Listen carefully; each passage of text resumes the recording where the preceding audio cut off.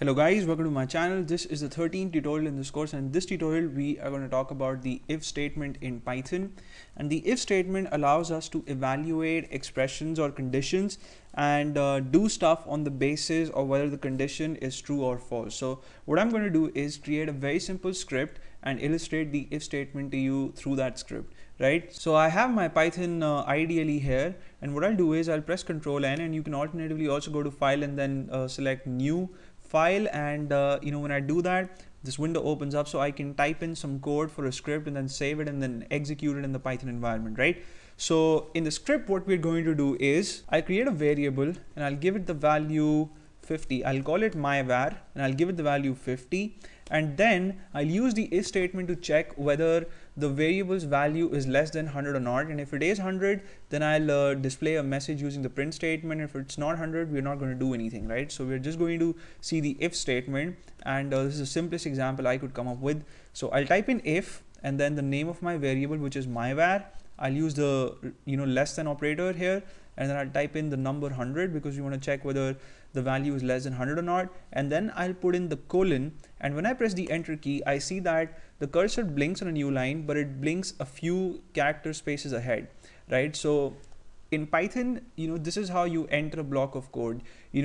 All statements that are at the same level of indentation happen to be in the same block of code. So whereas in the main program everything works without any space, whereas if you get inside a block of code, then you have to indent your code by a given number of space characters. So if you're working with a text editor, not the Python IDLE, and if your text editor does not support Python programming, if you're using something like Notepad, for instance, even if you pre-save your file with the py extension, it's not going to detect whether you're typing Python code or PHP code or code from some other language, and it's not going to have this indentation ready for you. You'd have to manually get in a few space characters, and convention is that you have 5 characters of space, right? 1 tab or 5 characters of space, and that's how the beginning or end of code is marked in Python. And this can be a little tricky for people to get used to, particularly guys who programmed in other languages like C++ or Java, in which you use the curly braces to mark the beginning or end of your code.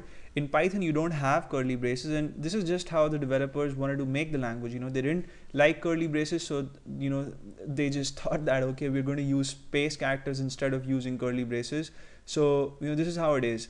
And the only problem with this is that if you have like one block of code, and in that you have another statement, and you get into another block of code, and then you get another block of code, then your code keeps shifting towards the right.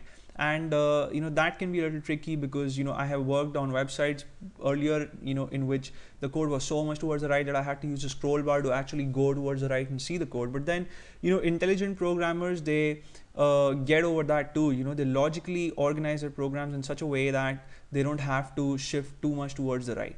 So anyway, let's get back to the program, and as I said, we're going to display a message if the expression value is true. So I'll use a print statement, the print function, and wait a second, I have to get rid of this extra p, and then within double quotes I'll just display something like you are short of being 100%, right?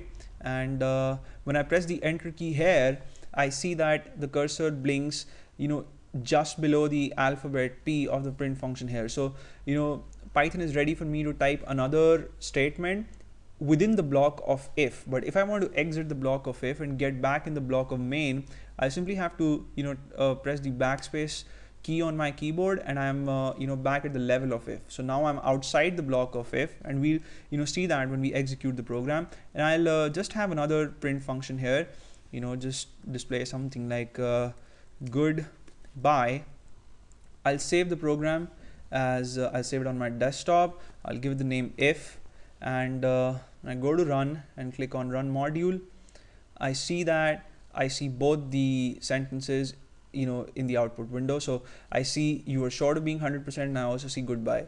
And that's not because they both happen to be within the block of if. First the variable was created, it was initialized with 50, then the comparison was made, and since this expression value is true, this print statement was executed, and then the control was returned to the main program, and then this print function was executed. But if I change the value of my var to 150 instead of 50, save the file and run the program, then obviously this sentence is not going to appear in the output. So I'll execute it, and there you go, I just see the message goodbye. So that's it about the if statement. In the next tutorial, we're going to talk about the if else statement.